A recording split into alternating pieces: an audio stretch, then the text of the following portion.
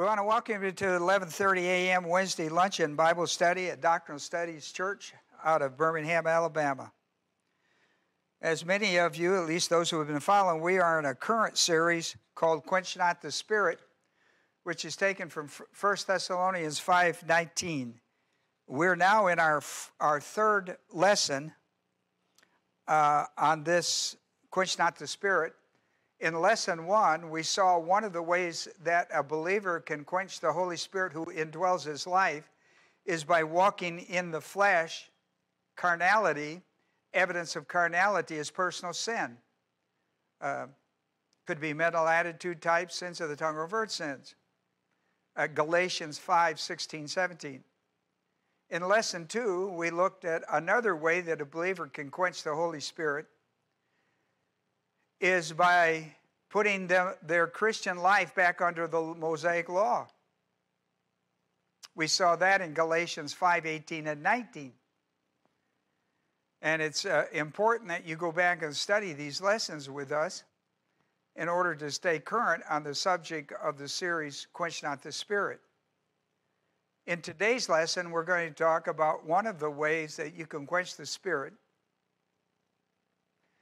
is by negative volition to the teaching and recall ministry of the Holy Spirit.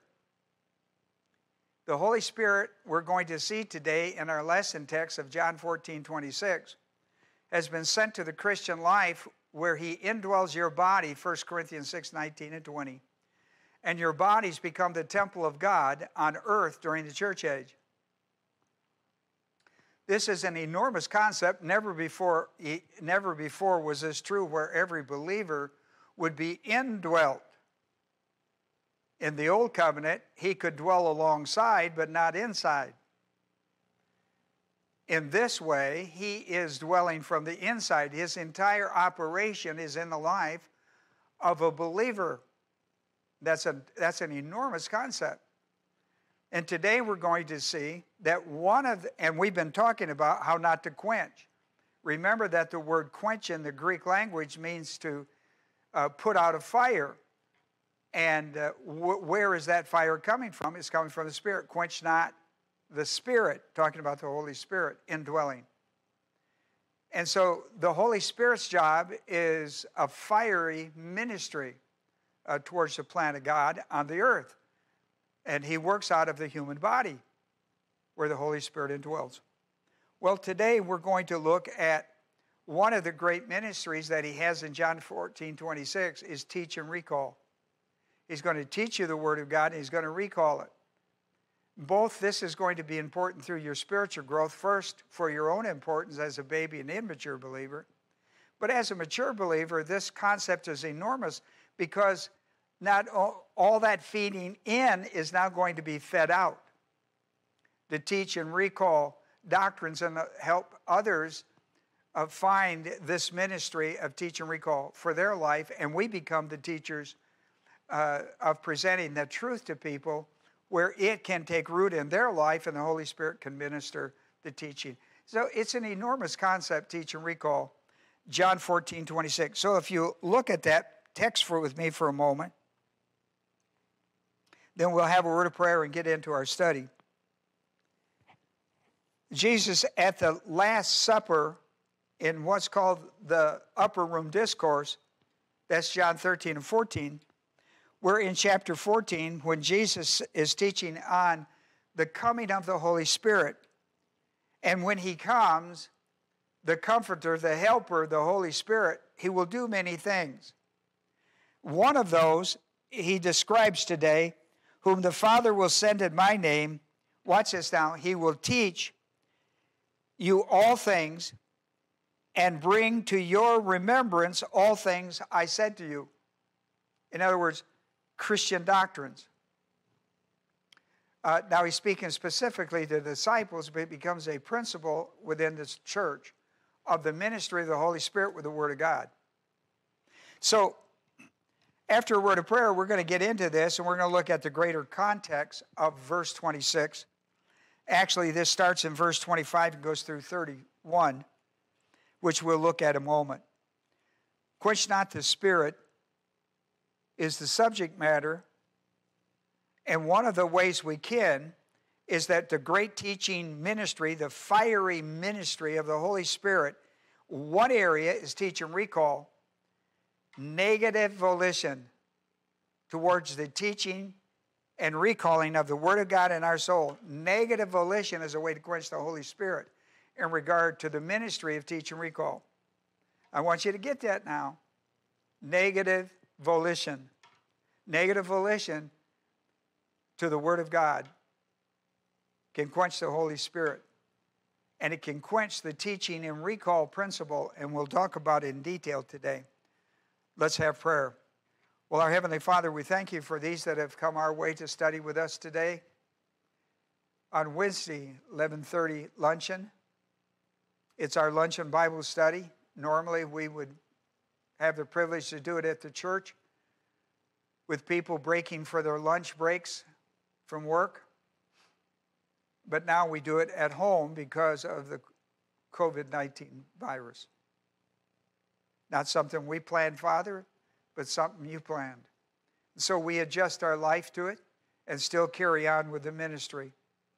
I pray the Holy Spirit would minister, teach, and recall in our life today, and the danger of negative volition in the life of a believer towards the Word of God, and how it affects the ministry, the internal ministry, how it puts out the fire of the ministry of the Holy Spirit. In Jesus' name, amen. Well, we'll look at 4 ideas today on Quench Not the Spirit in regard to negative volition, acting against the teach, recall ministry of the indwelling Holy Spirit. Now, I want you to look at the context of John 14. I want you to look, we're going to start with verse 25. We're going to go through 31. And as I read it, I'm going to break it down into segments. I'm going to do an outline of the context of my text. I do that because of homiletics and hermeneutics, and homiletics. Hermeneutics requires me to see what the writer says. Homiletics tries to explain to me how to lay it out in such a way that you might remember it or see it. So I'm going to put verse 25 through 27 in one section. That's titled The Spirit. Spirit. These things I have spoken to you while abiding with you. In other words, Jesus is teaching under the ministry of this Holy Spirit. These things I have spoken to you while abiding with you. But in contrast to me being with you and being the great teacher, the helper, the Holy Spirit, whom the Father will send in my name, he will become your teacher. He will teach you all things and bring all things to your remembrance of what I've said to you. Recall. Verse 27. This is what it will do to your life and your soul. Peace I leave with you, my peace I give to you, not as the world gives, do I give to you. Let not your hearts be troubled, nor let it be fearful. What is the message? The importance of teach and recall of the Word of God to your life. The things I've taught to you is important for you to recall. I'm going to leave. When I'm here, I'm a reminder of you to recall it. He spends all of his ministry life with disciples, teaching and recalling what he taught. The repetition of solid basic doctrines. The job of the pastor teacher today. And what will it do for you? It will give you peace in troubled times. Let not your heart be troubled. Means there's troubled times in your life. In the life of the disciples, they were disturbed because Jesus in John 14:1 said, I've got to go. In John 16:7, he says, it's to your advantage that I go. And they were sorrowful about why he keeps talking about leaving and not returning right away. Where are you going? And why are you going? And where are you going to be? And why are you leaving us? And their hearts were troubled. He said, I gave you the Word of God. You're to abide. It abides with you. You abide with it. Recall it. It will stabilize your life in troubled times. Let not your hearts be troubled. That's verse 1, now recorded in verse 27. And what will it bring? Peace, inner peace. The peace that passes all understanding. That's our first idea. Jesus is leaving. The Holy Spirit is coming. The Holy Spirit would be the great teacher and recall of the Word of God. what will that do? It will bring such peace to your soul, a peace that passes all understanding. Verses 25 through 27, the Spirit. Now when we come to verses 28 and 29, the word is the sample. He's going to give you a sample or an example. You heard that I said to you, I go away. I will come to you. If you loved me, you would have rejoiced because I go to the Father, for the Father is greater than I. And now, I have told you before it comes to pass, watch this now, that when it comes to pass, you may believe. Now, get that. Because he says, I'm not going to be there, but the Holy Spirit's going to be there, and the Holy Spirit is going to be able to do, I'm giving you a sample of that now. I'm telling you now, I'm giving you a sample now of what he's going to do later that's going to cause you to believe what I'm telling you now that you're troubled with believing. Did you get that? Well, you may have to read it 2 or 3 times. You may have to read it 2 or 3 times. I love this part, verse 29. Now I have told you before it comes to pass. Who knew what was the future? Was the second member of the Godhead. Listen to me now. Who do you think knows the future in your life that's present with you? The Holy Spirit. That's the sample. And why is that good? That when it comes to pass, and it will, when it comes to pass, and it will, you will believe. Isn't that interesting? Listen to me, because you're not believing now. Your hearts are troubled. You're all confused. I told you, but you went negative for what I told you. And the results, you've got a troubled heart. You're sorrowful about something you should be rejoicing in. But you can't. You know why? Because you've gone negative to what I've taught you. You've gone negative. You cannot do that when the Holy Spirit comes. He's there to teach and recall. If you go negative him, you're going to have the same experience. See, it's a sample. Or you might say an example. Now, here's verse 30 and 31. Satan, the adversary. Satan, the adversary. I will not speak much more with you, for the ruler of the world is coming. In other words, he's headed for Jesus. He's going to have a whole gang with him. And he has nothing in me, but that the world may know. And he say, not you guys. See, he's been talking to them. Now he's talking to the world. Because Satan's coming to arrest him and crucify him. What he doesn't know is what the world doesn't know. It's for them.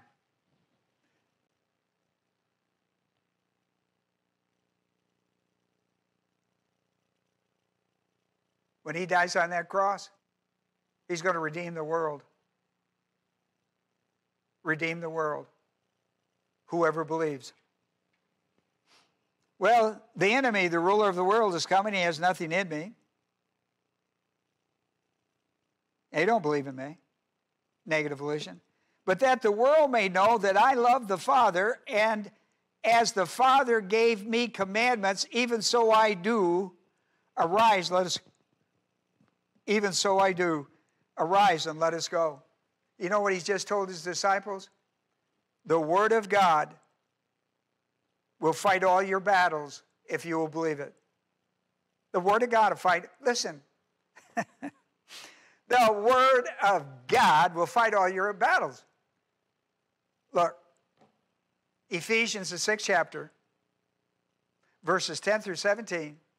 He tells the Christian church, put on the full armor of God. And he talks about the armor, all defensive mechanism, until he gets to verse 17. he talks about the offensive weapon of categorical Bible doctrine in the hands, in the life of a believer. A believer that just doesn't have a sword, a Bible, and carries around, doesn't know how to use it, but one who is an artsman of it, a person who really knows how to use the sword in warfare, the angelic conflict in warfare. Listen, a lot of Christians got a Bible, they go to church, they don't know how to use it. They can't use it in their own life. They're like the disciples. They don't know how. Jesus teaches them. They're negative. They don't know how to use it because negative volition on truth that disrupts their life. They don't want to hear it. They've got to make changes. They don't want to make changes. Is that you? I mean, are we speaking to you today?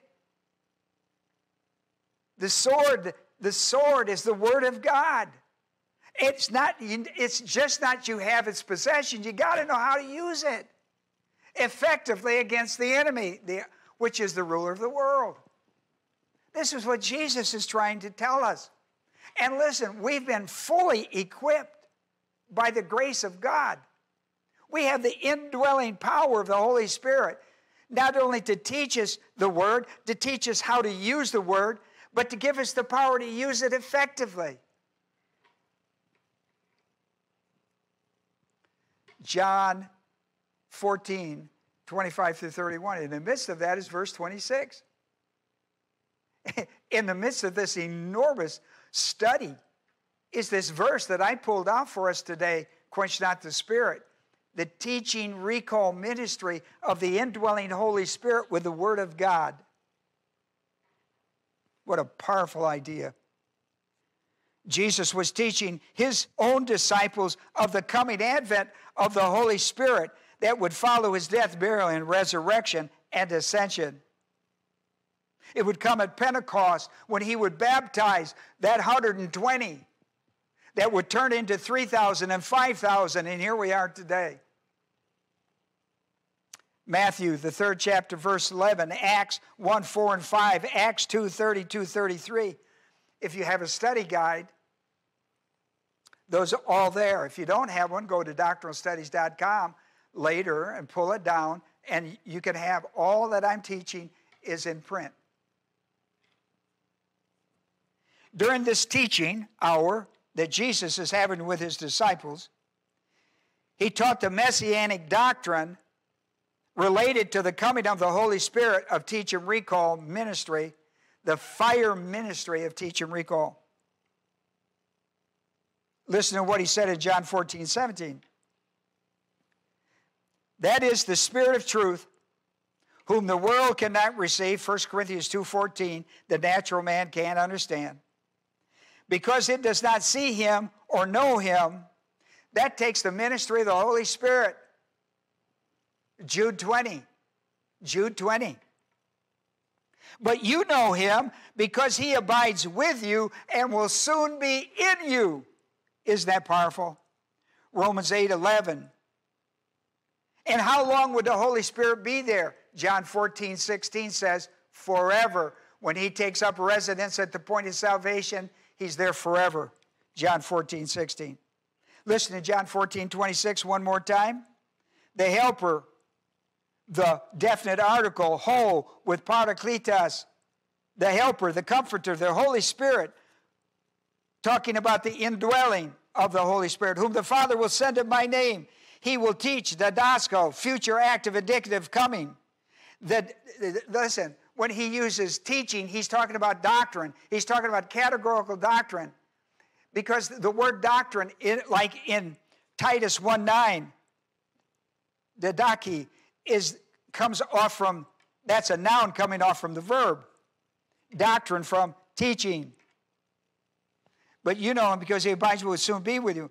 And he says, and he will teach you all things and bring to remembrance, future active indicative, recall, all that I've said to you. Listen to John 16:7. I tell you the truth. It is to your advantage I go away. My. Who would have ever believed that? That we're better off today with Jesus at the right hand of God the Father in heaven the head of the church and Savior of the body, than if he was here in person personally. Think about that. Better off for him to run the show from heaven and the Holy Spirit to run it from earth. You got two members of the Godhead actively engaged in your life every day. We're all better off. It's to our advantage. I mean, how plainer could he tell you? For if I do not go away, the Helper, the Holy Spirit, this third member of the Godhead, will not come to you and in you. But if I go, I will send him to you. How about that? And that occurred at Pentecost in 30 AD. I'm going to keep telling you that until somebody believes it. Point number 2, the faith cycle. You got to hear the word of God. Faith comes by hearing. You got to believe it. You have to understand and believe, because what you believe becomes your faith base of operation. Hebrews 4:2 and 12. The Holy Spirit has to become resident in you by what you believe becomes your faith. Pistuo becomes pistos. Hebrews 4:2 becomes Hebrews 4:12. The Word of God is alive, powerful, sharper, and a two-edged sword, piercing to the joints and the marrows and the down to the thoughts and intents of the human heart. And then it becomes a base of operation. The Word of God becomes the base of operation in our life. It comes by hearing and believing, understanding and believing. Now we're ready to apply it because it's part of our faith base of operation. Now we have 2 Corinthians 5:7, walk by faith, not by sight. And that takes us to a place where it can now be completed, what God has promised. Romans 4:21, what he's promised, he is able to perform it. How does he do that? By our faith. Sometimes there's a waiting period between application and receiving. That's called the faith rest period. That's the waiting period. There's where your relationship with God gets solidly founded on the base the base of operation. What you believe and has become your base of faith is now tested in another example, and that's the application that God will do what he's promised. It develops your relationship with God, both on the Word and then the way the Word works in your life. You can't be negative to it on either place.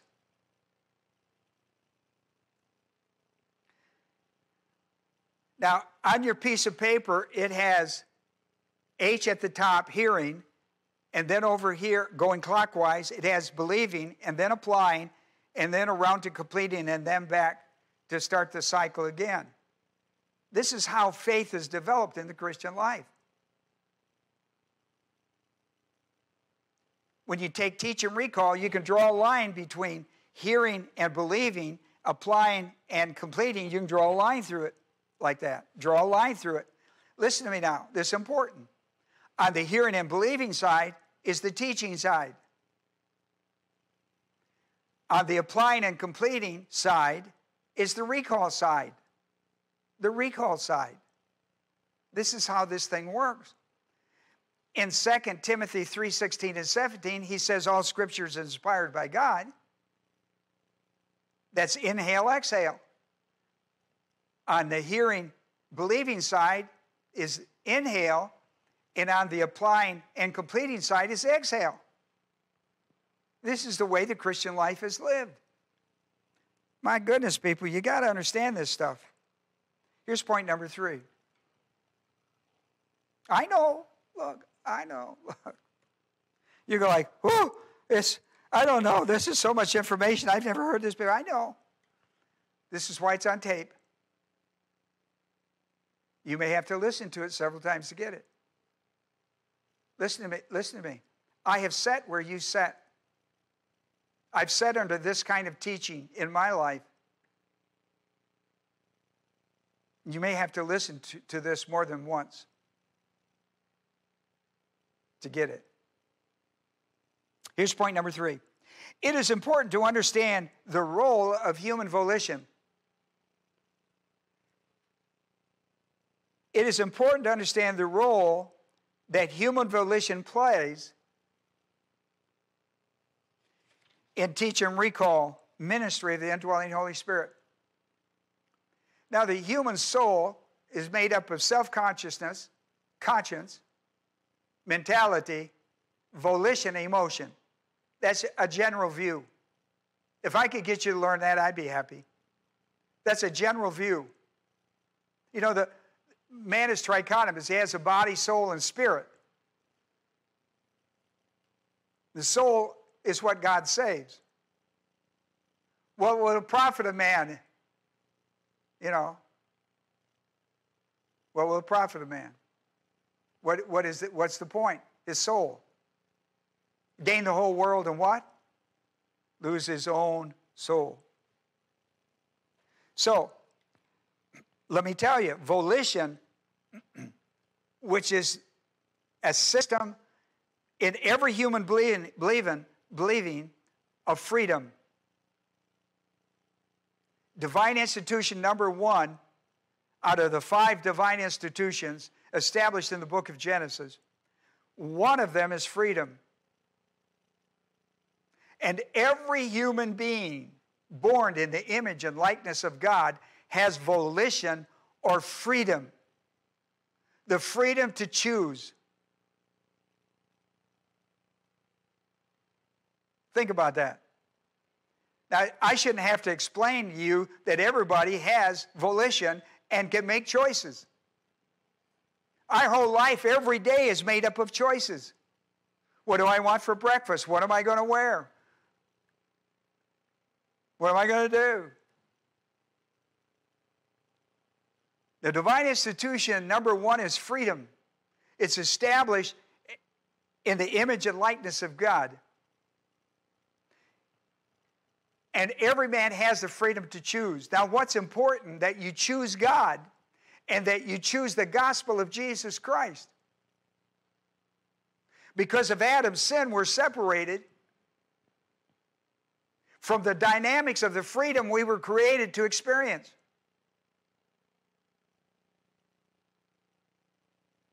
Galatians 5:1 and 13 says,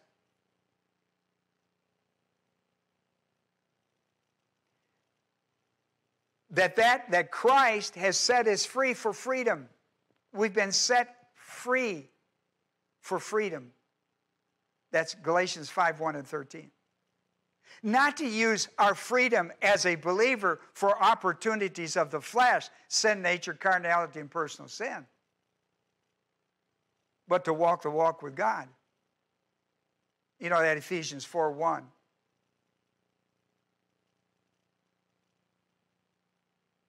So you'll never know the real sense of the greatness of the grace of God about freedom until you get saved.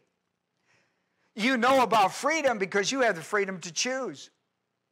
You can choose not to believe or to believe the gospel of Christ.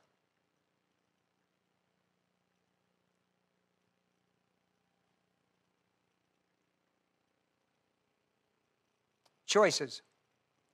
The freedom to choose. Now, in a believer's life, volition is a very key deal. It's a very big deal. The only time it's a big deal in the unbeliever's life is when he becomes God conscious to choose to stay positive to God consciousness. It will give him gospel hearing when he gets gospel hearing to get saved, to believe that Jesus died for his sins, was buried, and raised from the dead the third day, and be saved. By grace through faith and not of himself, be a gift, Ephesians 2:8-9. You understand that? Do you understand the importance of that? In the Christian life, these decisions, all these decisions we make,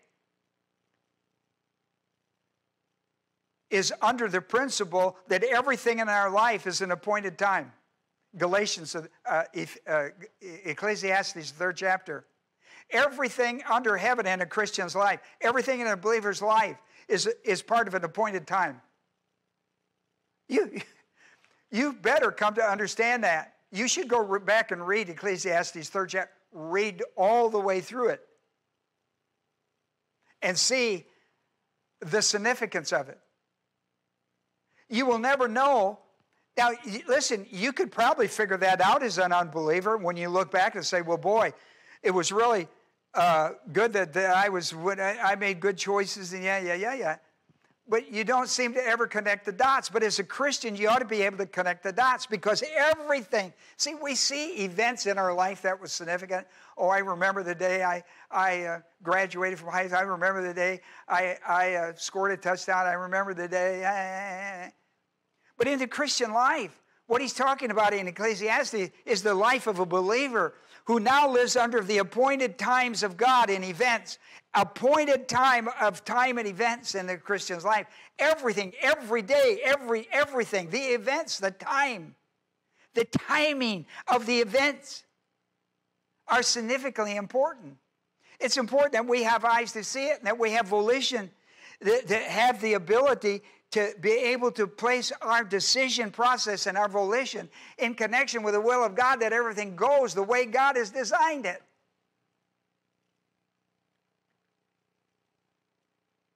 I know, jeez. I know you're going to say to me, Ron, I've never heard any of this in my life. I know. That's why God brought you here to listen to me today. Somebody's got to tell you this. There are two sides to volition. There's two poles, P-O-L-E. There's positive and negative. Like electricity, there's a positive and a negative. And it's really important. These are freedom to choose. Positives and negatives. The positive, as a believer, the positives go with the Word of God. The positive always line up with the Word of God. The negatives always are against the Word of God.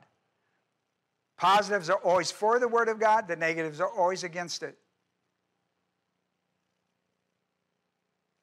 The negatives are going to be, well, I heard him say that, but I didn't accept that. I didn't believe that. But see, that's the disciples of Jesus Christ. He's told them over and over and over again, he's got to go to Jerusalem. He's going to be arrested. He's going to be tried. He's going to be crucified. He's going to be buried. He's going to rise on the third day. Everybody heard him. Nobody believed him. Not one. It didn't fit their agenda for the Messiah. They were looking for somebody to come and set up an eternal kingdom. They were looking for the millennium. What are you looking for that's not in your realm of time, events, and volition? I don't know. Matthew, the 21st chapter, verses 28 through 32. Jesus gives a parable on the subject. The two sides of volition. He said there was a father that had two sons. He came to the sons and he came to the first son and he said, son, go work in the vineyard. The first said, son, I will, but he did not go. He came to the second son and he said, son, go to work in the vineyard. The son said, I will not. But afterward, he regretted, metamelomai, and he went. So Jesus asked the question, which of the two sons did the will of the Father? Can you answer that? Listen, as a teacher, here's what I don't want to hear. Would you repeat the question? Because apparently the teaching didn't matter to you until it came down to some kind of self-approval. Would you repeat the question so I could get it right and look good? You got to quit that foolishness. That's the stuff that gets you in trouble as a believer. You don't pay attention to the Word of God. You're like the disciples. You show up and don't learn. Gnosis, if all you get from the Word of God is information, gnosis, you will be among the most miserable in your life.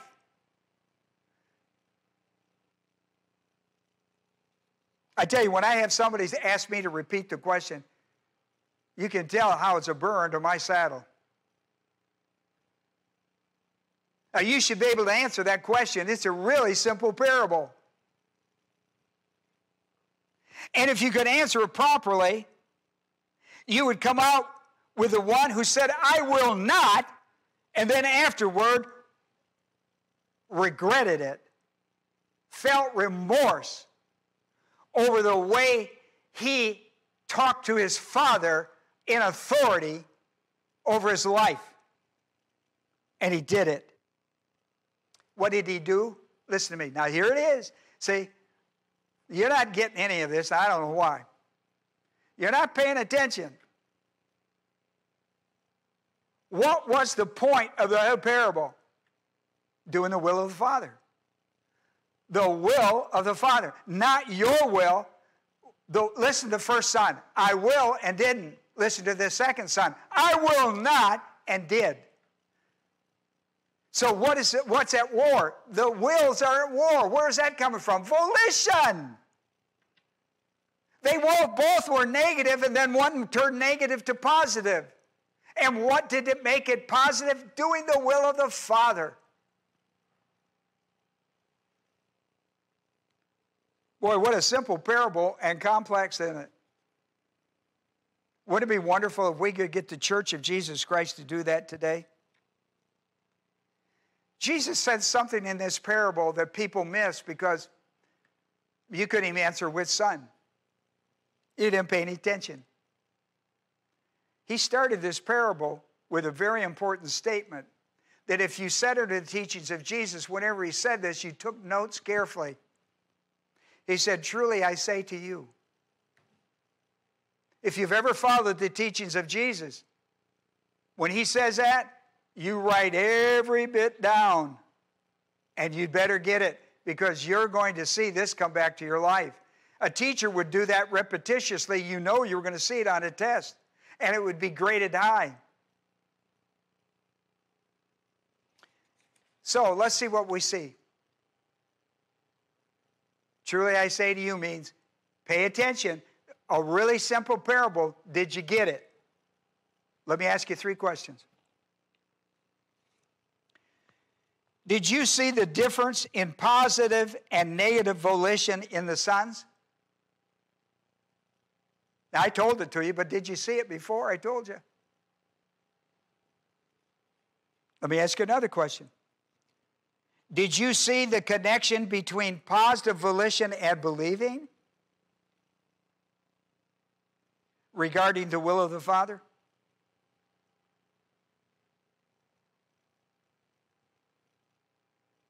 See, they both heard, and they both understood what the Father said. In the beginning, they both went negative. Because neither of them, one said, I'm not going to do it, the other said, I will do it, and didn't. The one regretted and did it because he believed.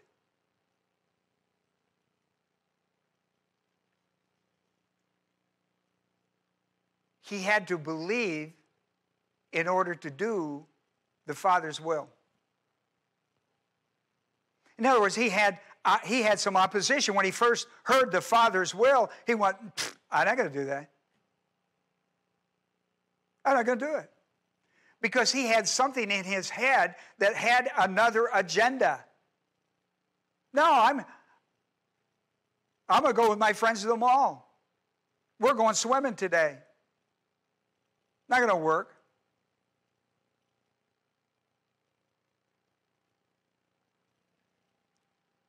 And he went, look, my father asked me to work in the vineyard. He's authority. It is his will. I'm going to do that.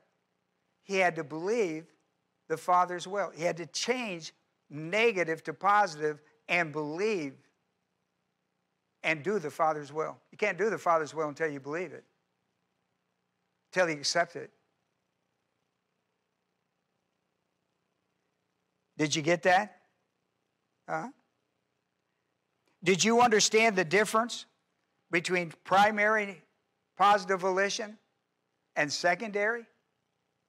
Do you see the difference between primary negative volition and secondary? With the first son, primary negative volition, listen, primary negative volition, no, it was there, but he pretended. He was play acting. I will, but what he was saying in his heart, I won't. That's primary negative volition. His mouth said, I will, but his heart said, I won't. But I'll tell my Father what he wants to hear, but I'm still going to do what I'm going to do. Primary negative volition led to secondary negative volition. Primary negative volition, oh, Father, I will do it. His heart says, but I'm not going to do it. I'm going to do what I want to do. And secondary negative volition, he did not do it. He did his own will. He's a phony baloney. He's one of those guys that talks the game and can't walk it, don't want to walk it, won't walk it, but tells you and makes you think you do. They tell the person in authority what they want to hear. A smart authority over the person is not going to let them to get away with it. Well, anyhow, do you understand the difference between that? Do you understand primary positive volition is you got to hear it, understand it, and believe it? So that when it comes time to be secondary positive volition, applying it and completing it, it can get done. See, that's the will of God. The will of God operates in your life over primary and secondary volition, operation. See, you have a positive and a negative pole. You have a primary and a secondary. On each side, a primary and a secondary. Positive volition, primary, secondary. Negative volition, primary, negative, and secondary. You have a primary and a secondary. You can, I just asked you, did you see it in the sons? You can call it what you want. I just explained to you what primary and secondary. This language of accommodation is all I'm using. But I showed you how it worked out in the first son's life. He talks it. He fakes it. He pretends. He's a phony baloney. He play acts. He thinks he can get by. Smoking you all the time.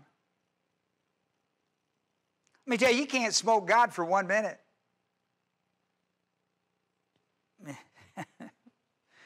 So what's my point? My point is this: the importance of volition in the Christian life. There's two poles. There's a positive volition. There's a negative volition.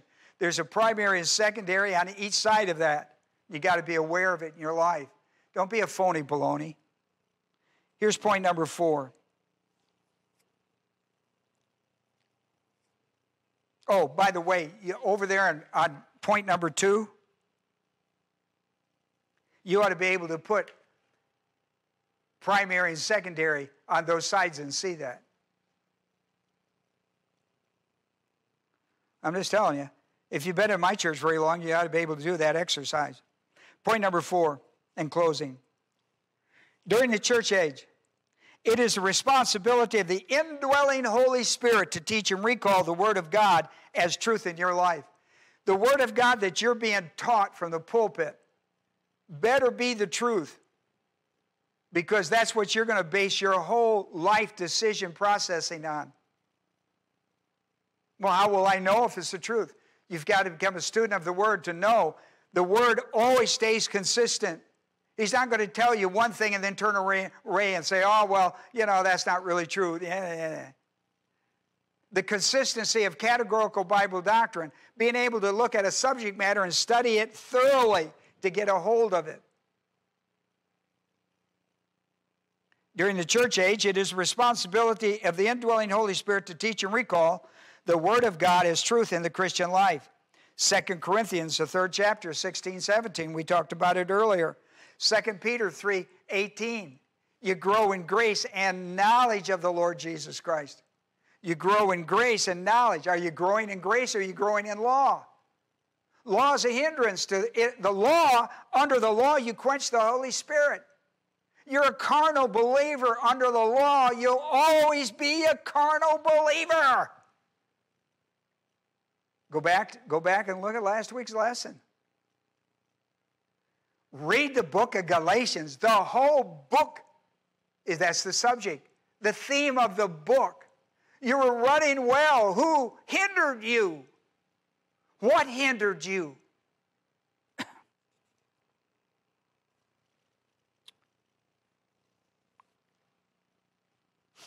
This teaching, recalling ministry of the Holy Spirit to the Word of God is available to every church age believer. You have to put yourself in a position to be taught so that the Word can be taken and digested into your spiritual growth momentum. A baby believer, an immature believer, a mature believer, a super gracer believer. Is the ministry of the Holy Spirit digesting within the growth, telling you exactly what is necessary to sustain you as a baby believer, an immature believer, a believer, a mature believer, and a super grace believer. All these people have different levels. It is the responsibility of the Holy Spirit to put it in there. Let me explain. In the church that teaches the Word of God for spiritual growth, momentum, in the Christian way of life, this principle that I am teaching you is essential that you know it. The indwelling Holy Spirit will teach and recall spiritual milk doctrines to a baby believer. Listen, you can come to a mature church like ours where the pastor teaches all levels in one lesson, has got to teach baby, immature, mature, and super grace believers. I have to depend on the Holy Spirit as I enter into this. I have to depend on Him to give the people what they need, not knowing who is what and where's when.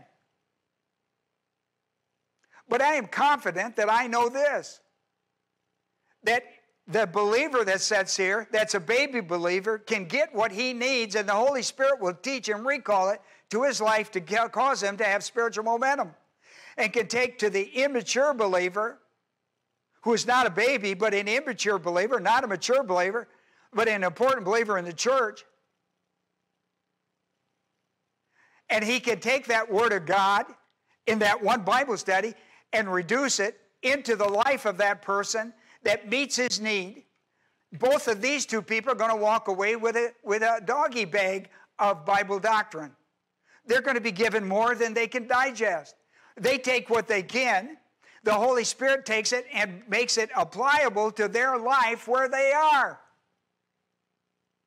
That's teach and recall.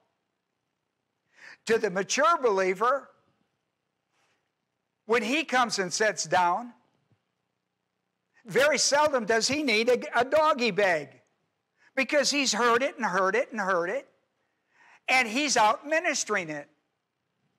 He does a little here and a little there and a little here and a little there, because the Holy Spirit is now taking him to a mature level of how it works in his life and how it works to others. When he hits super grace, he comes to Bible study, he sits in there, and he's listening to how to teach other people, because his majority of his life is dedicated to the lives of other people. He spends very little time on himself and spends most of the other time on other people.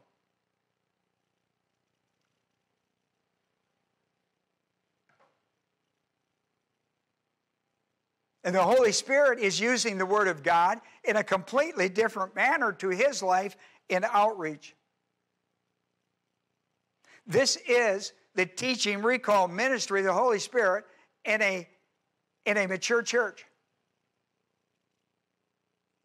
The Holy Spirit will take milk doctrines to baby believers. He will take milk and meat doctrines to the immature believer. He will take meat doctrines to the mature believer and the super gracer.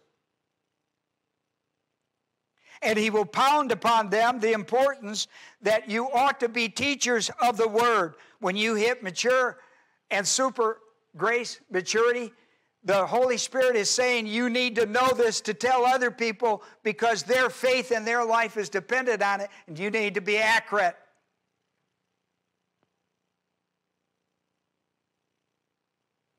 So let me conclude. When you quench the Holy Spirit of the teach and recall ministry by your negative volition, listen to me now, you're going to retrogress in your spiritual growth. Now, the only place you can retrogrowth is in immaturity. You can't retrogress from being a baby. Retrogression starts with immaturity, goes to maturity, and then to super grace.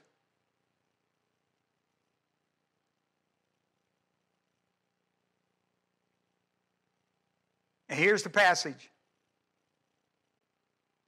You ought to write this down. You know that when you come to Bible study, you're supposed to have a Bible, a piece of paper, and a pencil. Hebrews 5:11 through 14.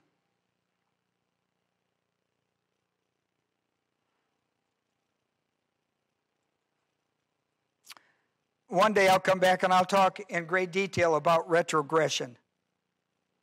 You can see it in the life of Jonah for sure. That's all I got today for you. I don't want to carry you past your lunch hour. I probably have. I didn't mean to. Try to get 1 hour in and you eat and I teach. Father, we're so thankful for these that have come our way today to study with us on Wednesday at the 11:30 hour luncheon. Those who brown bag it and catch us, Father, on the YouTube or wherever they find us. May this encourage your hearts. If you believe that Jesus died for your sins, was buried and raised from the dead, the third day the Holy Spirit dwells in you, and he has a teach and recall ministry, a ministry of fire within you to stimulate your spiritual growth so that you can learn to share with others the truth that has set you free. Jesus said, you will know the truth, and the truth will set you free.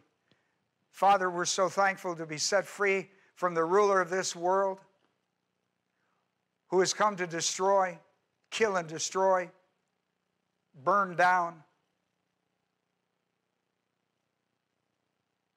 And we've come, Father, to give life and to give it more abundantly through Jesus Christ. And I pray, Father, the Church of Jesus Christ would be adequate for this time in our nation, in other nations that are under this crisis. The church has the answer. It is the gospel of Jesus Christ. In his name we pray. Amen.